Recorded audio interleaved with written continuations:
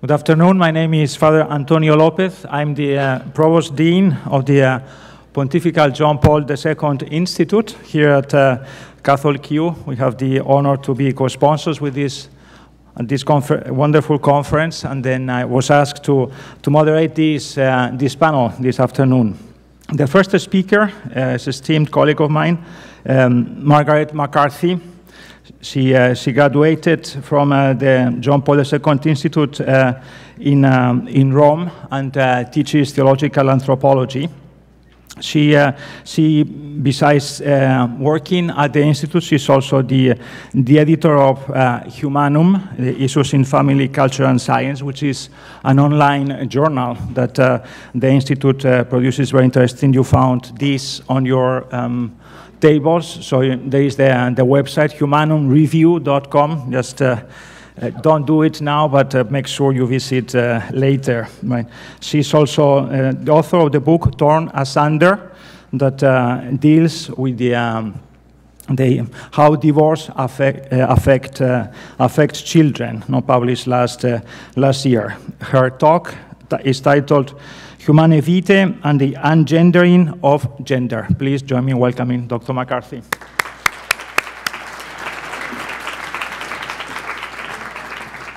Thank you. I too want to thank this wonderful university and its wonderful president for having this great conference.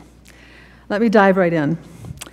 In the Abolition of Man, C.S. Lewis listed contraception as one of the several new inventions that had given us unprecedented power over our nature.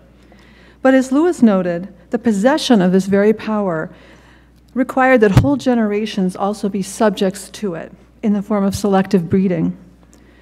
Looking ahead to what he thought was the inevitable implication of separating the inseparable meanings, Lewis predicted the man-molding by conditioners who would be about the business of cutting out their posterity in whatever shape they pleased.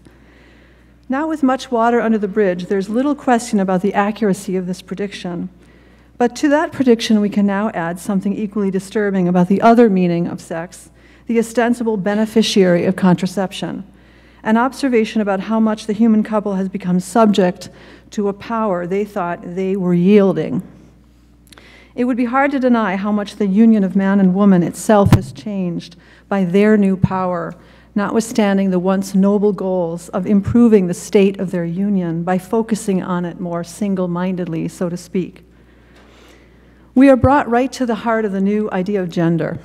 Gender, in its new coinage, at one and the same time dissociates sex from children and the sexes from each other. It un-engenders gender, it ungenders real gender, separating the sexes from each other, which in turn separates the next generation from the two genders. Now it is no longer engendered.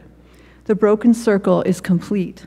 What God has joined has been put asunder at every level. In the following, I look at the question of the inseparability of the two meanings. I do this by looking first at the separation of the inseparable meanings, at the heart of the new gender theory. I then turn positively to the inseparability doctrine, Humanae Vitae, to look at the sense in which the two meanings stand or fall together, while taking up the challenge for which gender is the purported solution.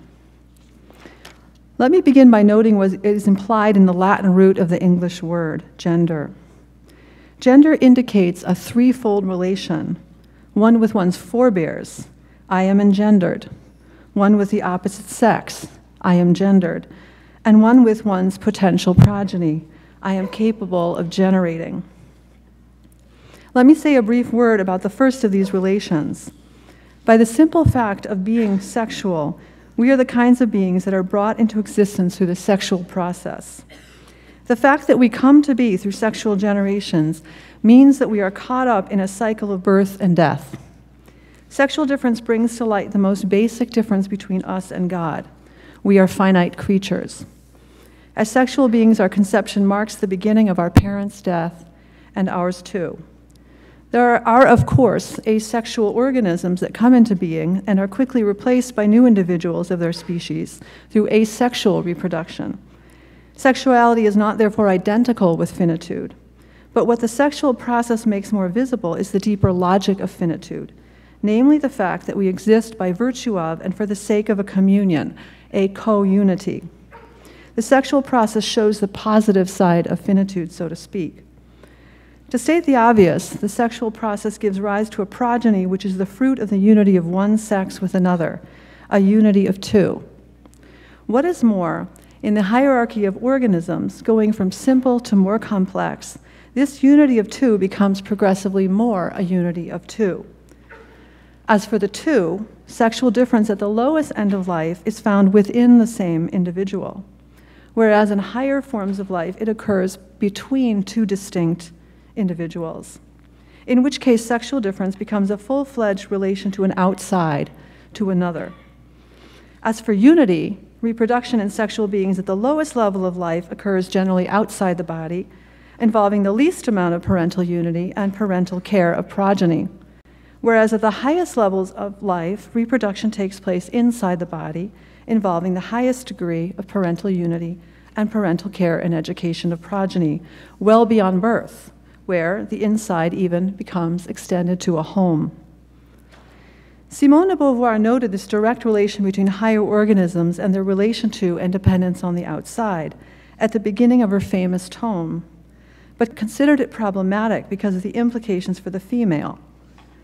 The human female, she said, was the most deeply alienated of all female mammals. The alternative to this way of interpreting the phenomena is to look at it positively, as Hans Jonas did when he noted the dialectical nature of organisms in their ascent up the ladder of organic life, namely that as their relation to the outside increases progressively, so does their individuality or in itselfness.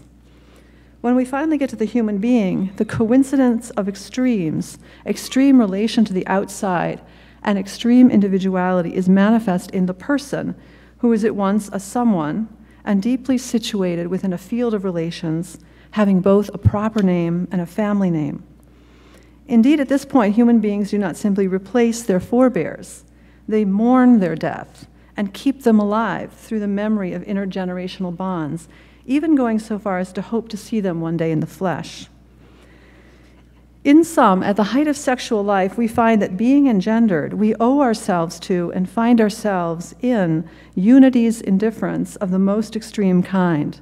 That is, communities of persons, where the members are the most distinct as individuals and the most deeply embedded with each other, with the other members. This is especially the case as the horizontal communion of persons opens up vertically and becomes an ultimate reality within the community of the saints, where our finitude is taken up in infinitude. Today's gender calls all of this into question, most basically the fact of our being born. The very term itself is set up alongside the term sex to suggest that it is something else, thus hiding and neutralizing the latter. We should not be distracted by rare disorders of the genetic or hormonal kind, originating at some point in utero, nor by psychosomatic disorders. These are not undramatic and they're not unimportant, but the point is that gender, in its current usage, does not ultimately require any of this, even if it makes use of it for purposes of public argument, especially in the Catholic world, so used is it to the natural law arguments about the way one is born. The idea of gender means to release us precisely from the way we are born.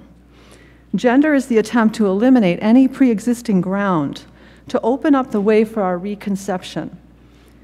Judith Butler, who is on the avant-garde of all of this, insists on this point when she rejects all metaphysical nouns, being, substance, self, sex, things we might call givens.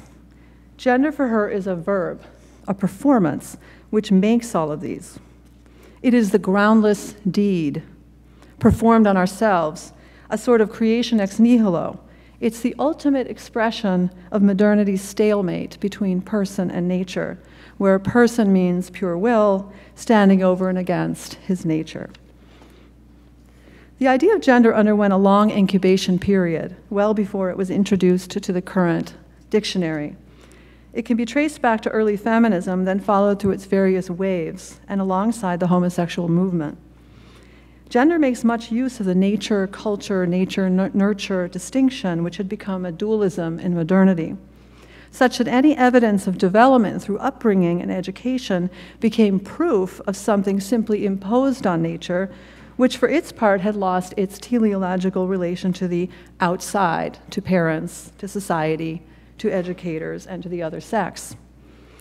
More to the point, the alleged imposition is taken to be the fruit of a nefarious scheme of subjection. It is interesting to note how vehement is the insistence about gender as a social construct, especially in the face of all the bodily evidence to the contrary.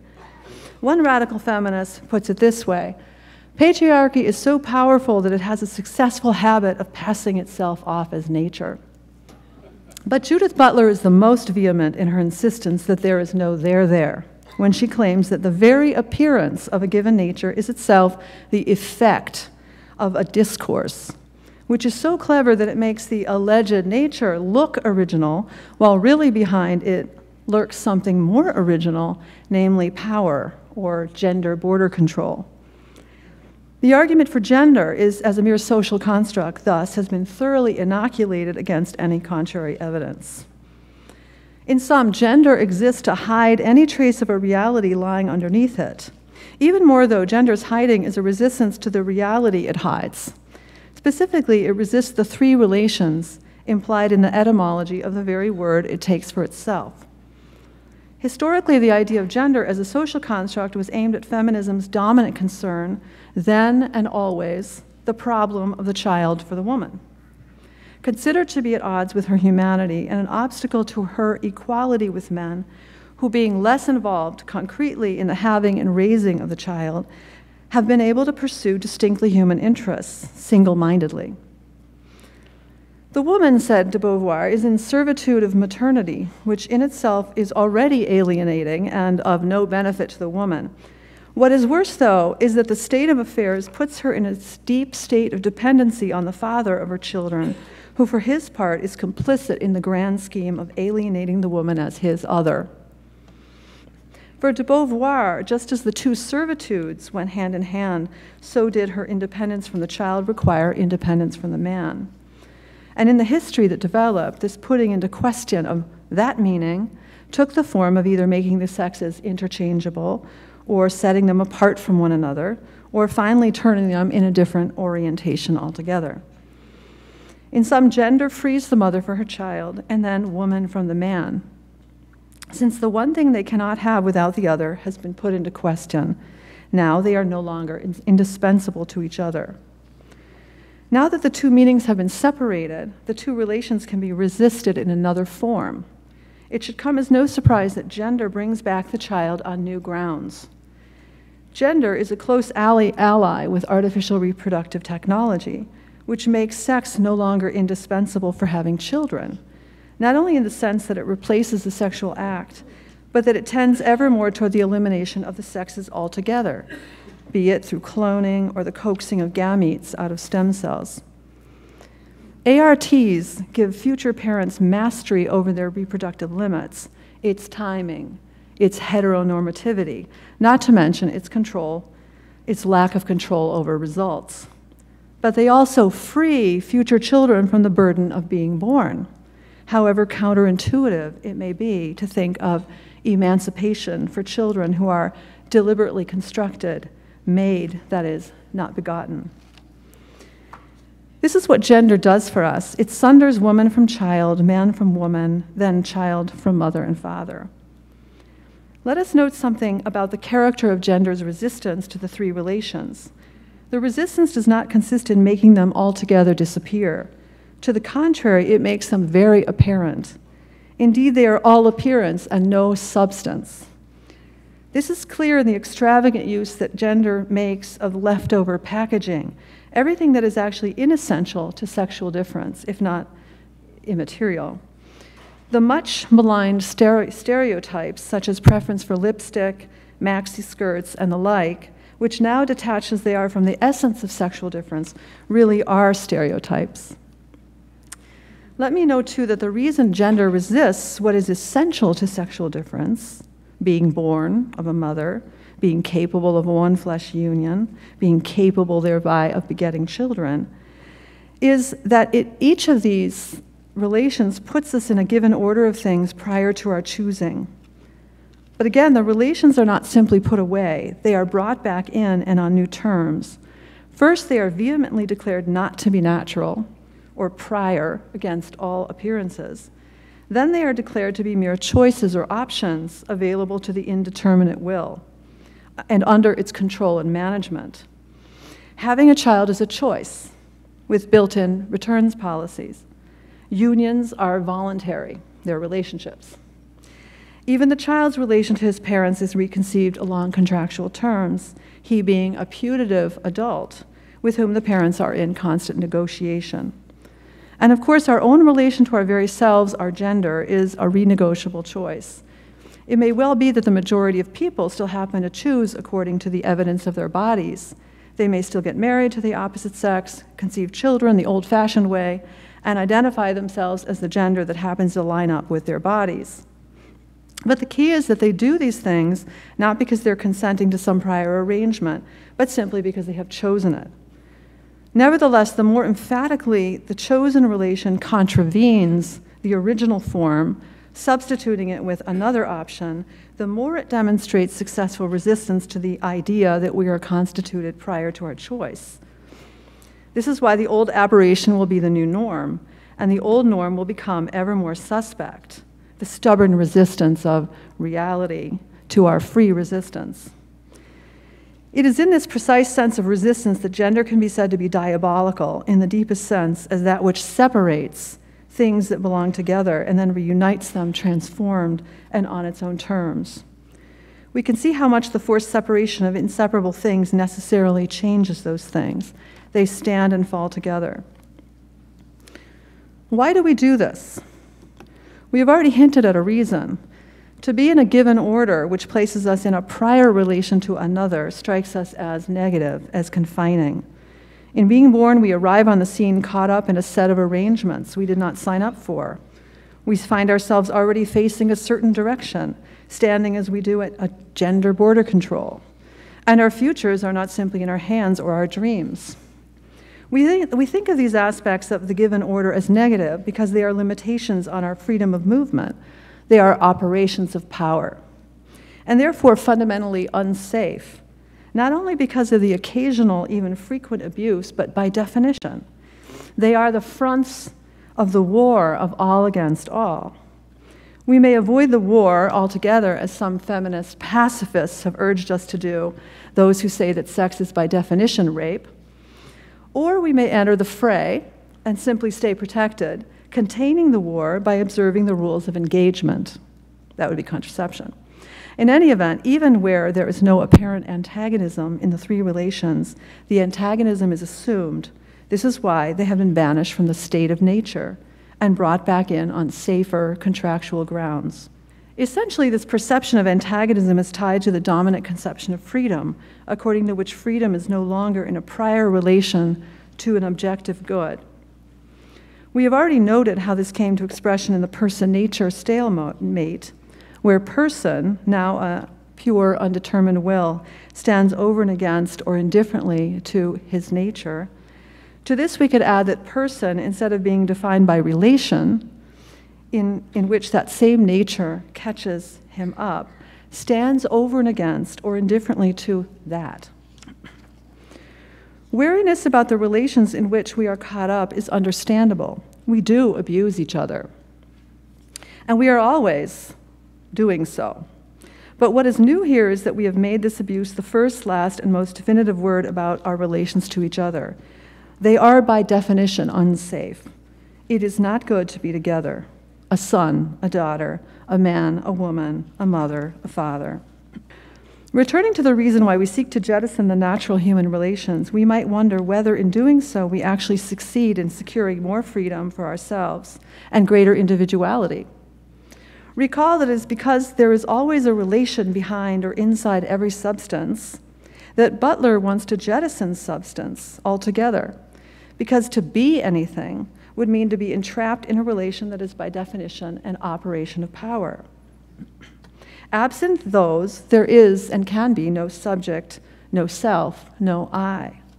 There is only fluidity. One can see here the traces of the devil's bargain, where having the whole world, by circumventing the limits of the natural relations, marked on and in our sexually distinct bodies, really does come at the cost of one's very soul, that is, of being anything in particular. We have just seen that in the discussion of gender, the gender project, how much gender is dominated by separation. All of this, of course, is only possible because of the separation of the two meanings of the sexual act, without which men and women would be indispensable to each other and they to their children. This is the negative illustration of Humanae Vitae's central point, that the two meanings stand and fall together. Let me say a word about each of these two meanings and their inseparability, paying a special attention to the chief interest of those in favor of separation, that is, the concern over power and instrumentalization and the desire for freedom, a just desire. It is well known that before the Council, some charged that the teaching of the Church on the end of marriage appeared to instrumentalize marriage and the act belonging to it. This charge, of course, assumes a notion of end which is extrinsic to an action, not the end belonging to our tradition, the teleological one, which coincides with the fullness of an action, the marriage act in this case. That said, from the side of the theology of marriage, it was possible to ask just where conjugal love was. In many ways, the development of the theology of marriage before and during the Council, with its increasing emphasis on the sacredness, dignity of marriage, its status as a state of life, and therefore its specific contribution to the universal call to love, was the necessary response to the perception of instrumentalization. Moreover, it was precisely the manner in which the theology of marriage was developed that procreation was not placed next to love, but included in it, thus deepening both conjugal love and its end. This becomes explicit in Humanae Vitae, of course, when it speaks of fruitfulness as constitutive of conjugal love. In sum, it was the deepening of the theology of marriage that the procreative end found itself on more secure ground. As a result, it became clear that far from instrumentalizing conjugal love, the openness to procreation was a condition for conjugal love to be itself.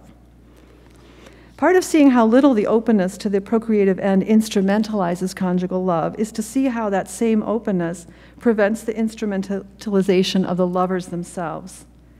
It is hard to deny, now that we have lived for decades with the separation of the meanings, how poorly the unity between man and woman has fared. In sum, has not the separation led to the reduction of persons to means, to private ends, to persons trapped within operations of power, the very thing the protection was meant to prevent? To put it in terms of the contraceptive debate, where have all the personal values gone? Where has all the love gone? Looking at things positively, let me say something about how the meanings are protected through inseparability. But much has been said already about how the openness to the child is necessary to love, necessary to keep love. So I'm going to move right along to look at inseparability from the other side. Let me say something about inseparability, that is, from the other side, where we show how the unity of the parents is necessary in order to keep procreation, especially with respect to the concern over instrumentalization and power and freedom. If the two meanings of the conjugal act are inseparable, then the unity of spouses is necessary for procreation. One of the obvious ways in which we can see that conjugal love is not instrumentalization or instrumentalized in the long tradition of opposition to contraception is the Church's own injunction against any form of procreation which circumvents the conjugal act, or indeed of other older methods of procuring children in the event of sterility, which methods circumvented marriage, such as divorce, polygamy, or concubinage. It was, of course, the role of Donum Vitae to address the circumvention of the marriage act. And I hold Donum Vitae just to be the other side of Humanae Vitae, basically. Essentially, the heart of Donum Vitae's injunction against the separation of the conjugal act from procreation was that the child would become subject to a dominion characteristic of things made, not begotten. This substitution of the act of begetting belonging to natural things, including human beings, by which they bear fruit, with the technical act of making, says Donum Vitae, establishes the domination of technology over the origin and destiny of the human person. We are reminded of Lewis's conditioners who can now cut out their posterity in whatever shape they please, designing them and subjecting them inevitably to quality control. Again, Hans Jonas is great on this, on the importance of the child's, the right to ignorance. The child has a right to ignorance, so that his parents aren't designing him. The issue goes well beyond the good intentions of well-meaning parents filled with a natural desire for something very good, but of a kind of action which has domination at its very logic. When a child is the direct object of its parents' design, the child has become a means to an end measured by their criteria. It has become an object of an operation of power. The Church's injunction against this side of the separation is helpful for understanding its injunction against the other side, especially in the face of the objection that the couple has been made a mere means to the end of a child. For here one can see that the child, not being a means to an end, must also come from an activity which is not simply a means to an end, a biological factory. The German philosopher Robert Spamann's comment is elucidating and funny when he says, as though speaking to his children, "Don't believe I was thinking of you when I was with your mother." The child, of course, can be wanted, but only as a fruit of an act of mutual, gratuitous, and uncalculating self-forgetfulness. It's kind of what sex is. Returning to the child, the injunction against the separation of conjugal union from procreation involves a deepening of just what procreation is, that is, of what children are. Unlike lower sexual organisms, human children remain with their parents well beyond birth because of their need to be raised and educated. Adolf Portman speaks of the child's need for a second uterine year in the womb of the family, since only in the family does the human child learn to speak, stand upright, and walk.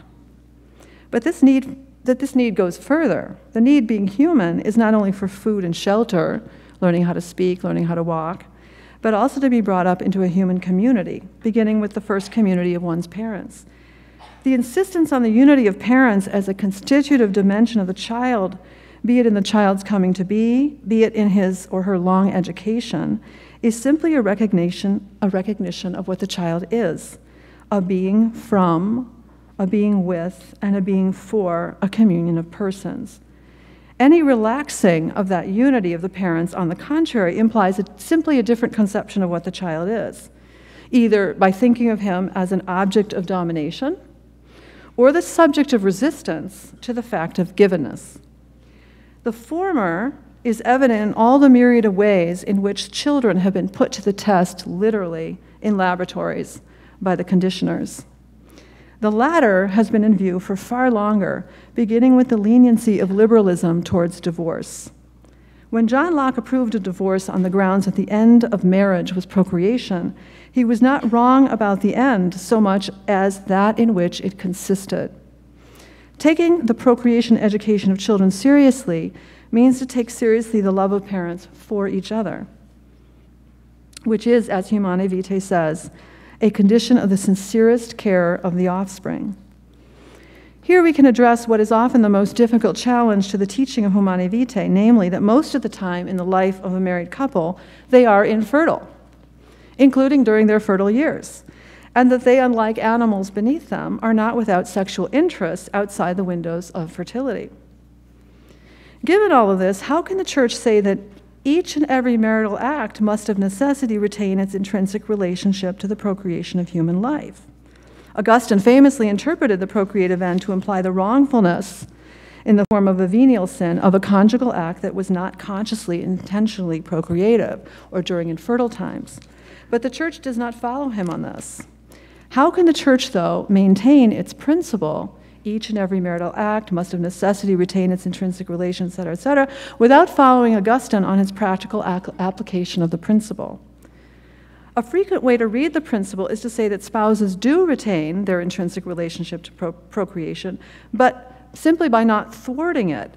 This principle brought to bear often on the difference between contraception and periodic continence in NFP is an important one and valid. Still, it is hard, in my view, to see how this minimal reading can be used to read the use of infertile times positively as retaining their intrinsic relationship to procreation.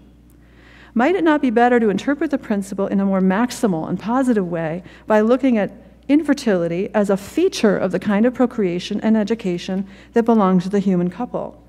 And with respect to the claim that is often made that the general infertility of the human couple shows and proves that spouses are not only for procreation, we could say instead, on the contrary, that they are more deeply for procreation, since their sexuality takes into account the kind of progeny they are apt for conceiving. Children need time with their parents to learn from them many things, chiefly about the communion of persons that put them in being, that marks them now, and that asks to be taken up by them in the future.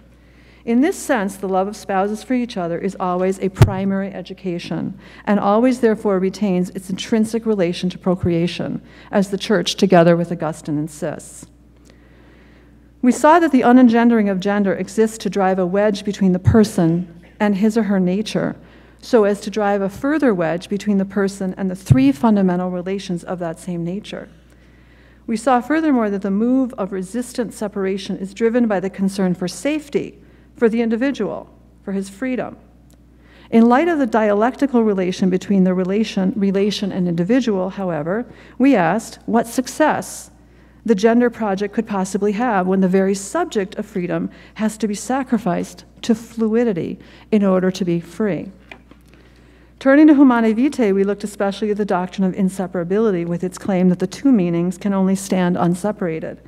Gender theory already makes this clear negatively. But what we see with Humanae Vitae is that inseparability is not only the condition for saving conjugal love, but also the condition for keeping man, woman, and child truly safe as personal subjects in relation, who don't have to sacrifice their very selves, their souls, in order to be free.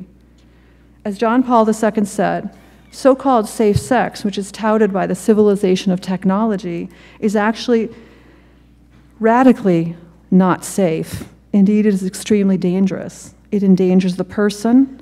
And what is this danger? It is the loss of the truth about one's own self, together with the risk of the loss of his freedom. Thank you.